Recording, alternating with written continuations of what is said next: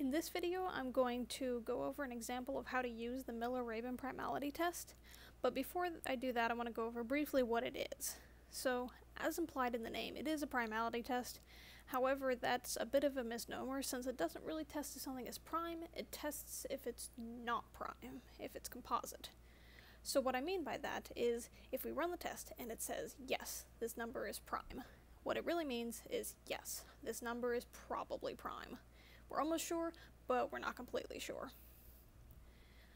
However, if we run the test and it says this number is composite, what it's telling us is, yes, this number is for sure composite. This number is definitely not prime. So that's just something to keep in mind as you're running this test. Okay, so now there are 3 steps that I've broken this down into, and I'm going to explain how to do them as I work an example. So in our example, I want to know is 53 prime. So step 1, I want to find n minus 1 equals 2 to the k times m. Okay, first of all, n is 53. N is the number that we are testing. It's the number in question. So 53 minus 1 equals 2 to the k times m. We want to know what is k and what is m. Oh, and also k and m need to be whole numbers. Okay, so how we're going to do this, find k and m, is we're going to take this, which is 52, or 53 minus 1, and we're going to start by dividing it by 2 to the power 1, which obviously is 26.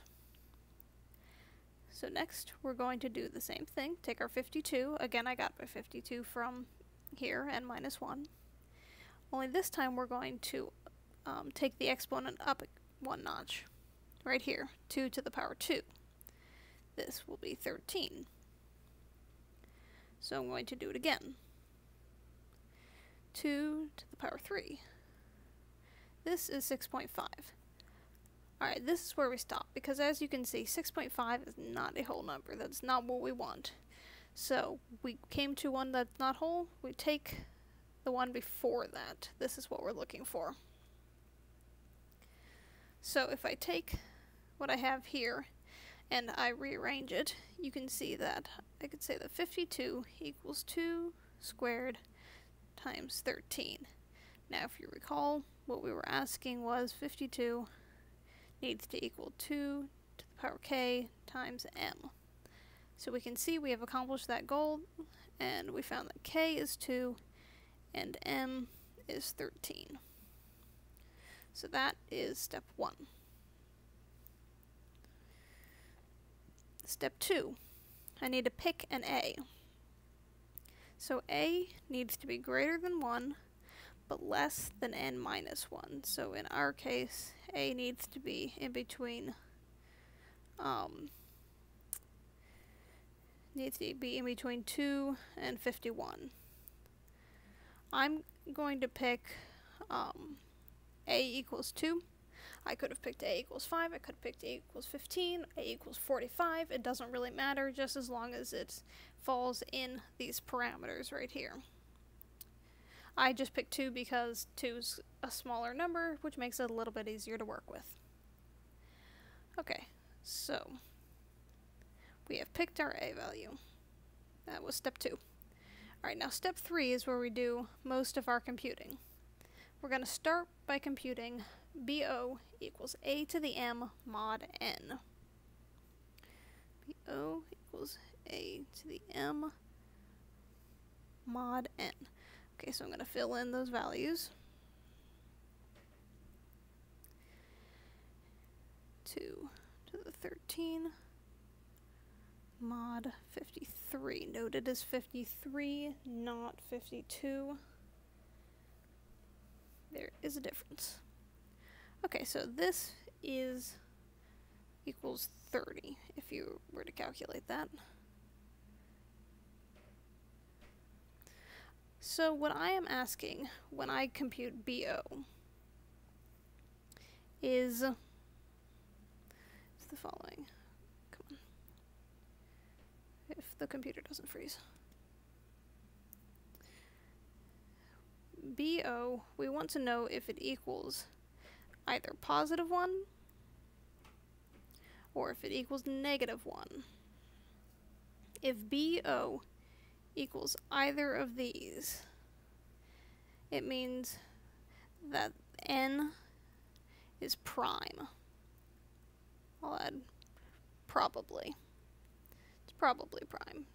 Not totally sure, but whatever. The test says prime, yes. Okay, so for BO, if it's positive 1 or negative 1, it's probably prime. However, our BO was 30. It is not a positive 1, it is not negative 1, so we have to move on to calculate B1. Okay, so how do we do that? From here on out, what we do is B1 is going to be the previous B, which is obviously BO, the one we just calculated, squared. And then mod n, as always.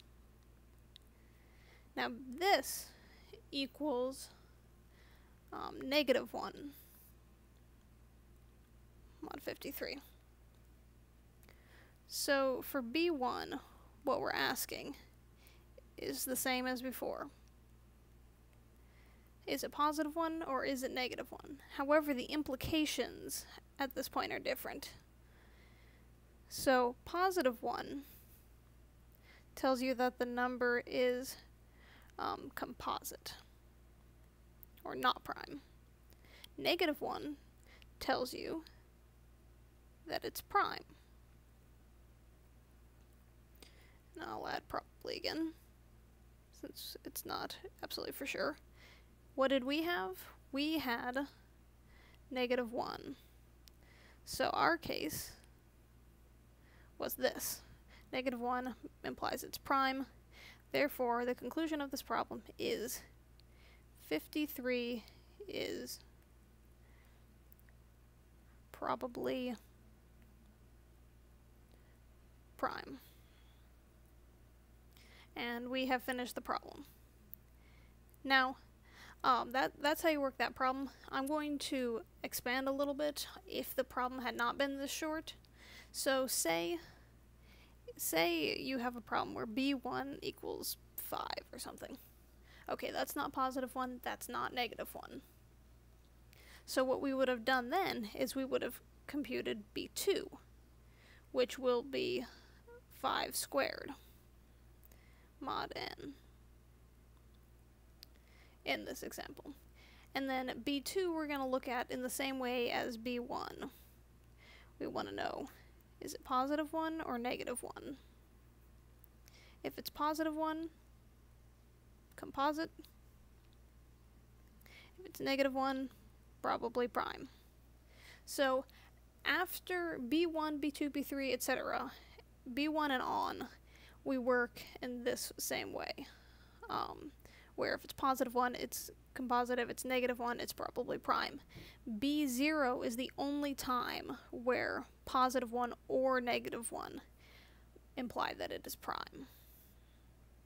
So in general, we want to just keep computing until we get a number, until our result is either positive 1 or negative 1, and draw our conclusion from there.